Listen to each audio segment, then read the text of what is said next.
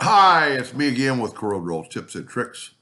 I'm a little bit confused on this. This is a 72-inch logo, and he created a graph that'll do it, but I don't know how he created it because it's just a bunch of squares. The best way to do it, there's 6 across and 6 down. Get the graph paper tool, set your size on 6, holding down the control button. That makes it perfect. Click off of it and then make it, with your ratio lock, make it 72 by 72 and hit P. Now you got to be a little bit careful because and he also said cut, which I'm a little bit confused on. So I'm going to set my nudge factor on 72 inches and just not really needed in this video, but you need to set your duplicate distance to 0, 0. Now I'm going to select everything and I'm going to go to the intersect tool. I'm going to intersect it. Now I'm going to move that out of the way. There is our, let me just delete that. This is our things that he's going to cut on his laser, but I don't know if he's going to print them or cut them. But if we go to object group and ungroup, you can see now they're individual pieces and he could deal with it. I mean, I don't know how big your bed is. That's one thing you got to think about, that you could do maybe like this many of them, one laser bed.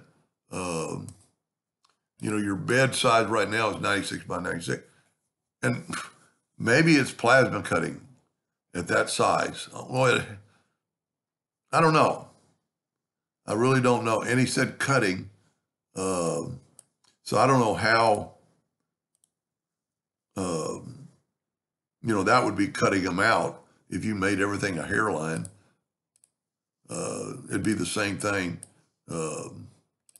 Like this piece right here has that swoop, that has a swoop. This piece is going to be into 2 pieces. So I don't know if it almost have to be, I don't know of a printer that big to print that, but that would cut out. No, take it back. He said acoustic tile, 12-inch tile. It'd be the same thing if you're going to cut these out. Now, I don't know if they're going to paint them or what. You got some little bitty squares there you got to kind of think about. My suggestion in there would be maybe, well, you almost have, if the tiles are only 12 by 12, you can't make it 14 inches wide. So you're going to have those little pieces. Anyway, if that didn't help him, if he's going to print it, then he could print it and then cut it. And, you could print these. Let's go back where it was colors.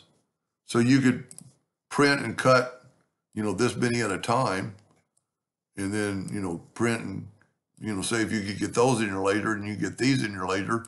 So this would be 3 different jobs. I mean, that's still 67 inches. So, but you could, think about, that's 33 by 24. I could do it in mine because mine is 40 by 28. Anyway, I hope that helped them a little bit, and thank you for watching.